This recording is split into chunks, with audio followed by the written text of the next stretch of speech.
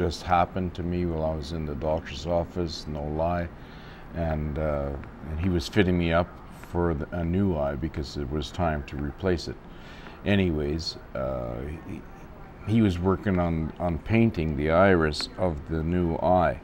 And, you know, we're talking about stuff, whatever. And then I looked up on the wall and he had a rider, something to do with riders on the wall.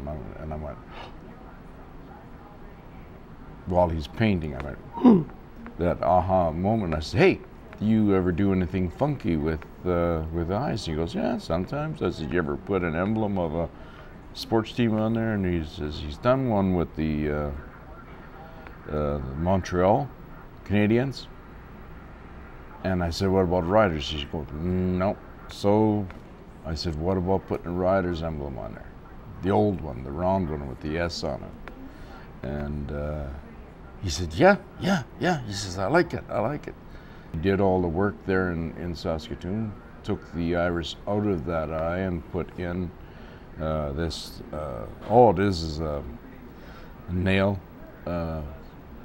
from fingernails. Ladies have fingernails and they put those on their fingernails. He bought a set of those, stuck it on the eye.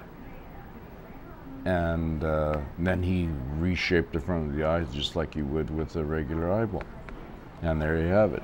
I'm a fan, of course. Everybody is in Saskatchewan. We just got onto the boat and onto the hype, and that's all. Yeah, I have heard from lots of other people, but not the riders. What do people say?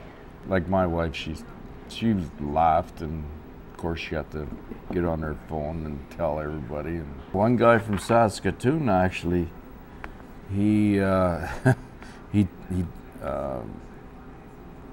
emailed me, I guess. He says, you bastard!